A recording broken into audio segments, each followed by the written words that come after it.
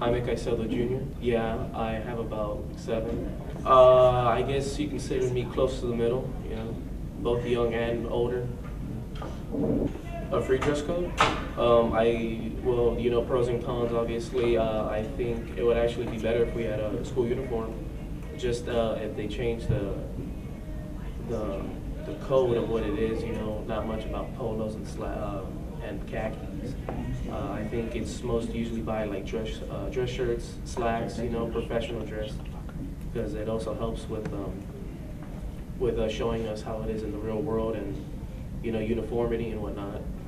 Dress code's also nice, you know, but you know there's always at times there's probably like school populations where the dress code is not enforced all that well, and typically it shows gang-related items, provocative clothing, too revealing.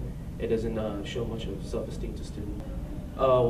Being a senior, you know, going throughout my whole high school career as with the free dress code, I honestly won't know. I guess they can probably try a mock year, you know, they try to test it out, or they give certain class years. They give certain class years the dress code, the other one's free dress. See how it corresponds with the different populations and the kinds of people that we have in the school, along with the demographics. Well, obviously it helped because we already have free dress code. You can see me right here. So it does go well. It allows students to be, you know, they can be the individuals that they are, show the creativeness. But then, as I said, also like you know, there's also some people that just don't know how to do it right, and they end up losing almost like reputation or losing self-respect about each other and low self-esteem. Haley J. Guerra, North Shore Senior High. Yes. 3, because I don't like my little brother. I like my sister and my older brother, not my little brother. I don't. It wouldn't be bad if we wore uniforms for this school because, like, it's organized. That's what I was looking for. Because it's not like no one's wearing anything provocative or.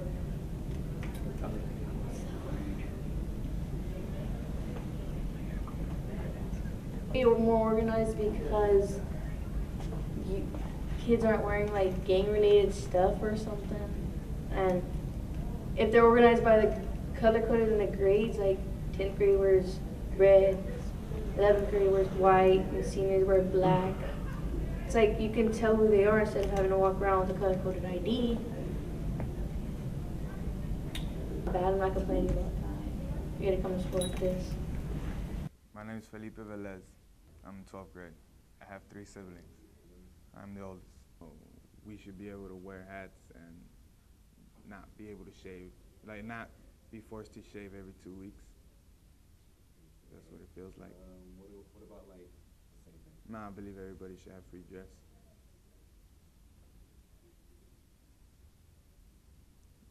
This is all I think. Like, you know, you can wear whatever. Well, not whatever you want. You know, it's school appropriate, but you know, like jeans, shorts, non-uniform, not like Catholic school uniforms.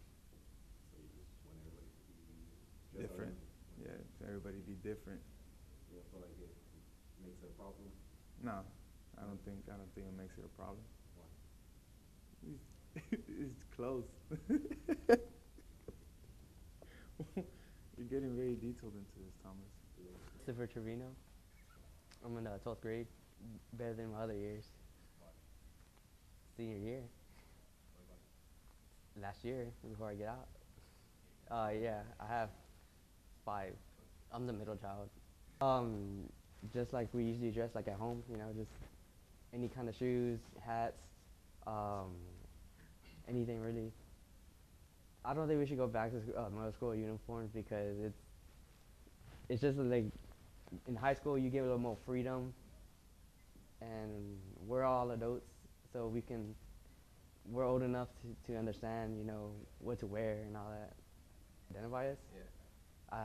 I think the way we have a school ID badge is the easiest way. Half the time, kids don't even want to wear them. Well, for the kids that do wear them.